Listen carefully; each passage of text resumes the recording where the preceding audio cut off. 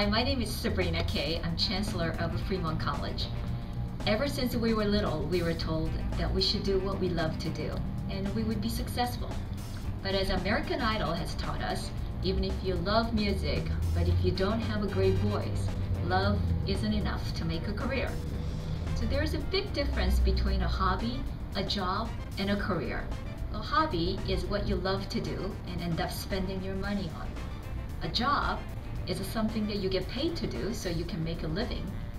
And a career is something you love to do and are actually good at it. If you found your career out of passion and talent, you are one of the very few lucky people because your career can actually be calling in your life. At Fremont College, we start with your passion and talent even before you enroll in any of our programs.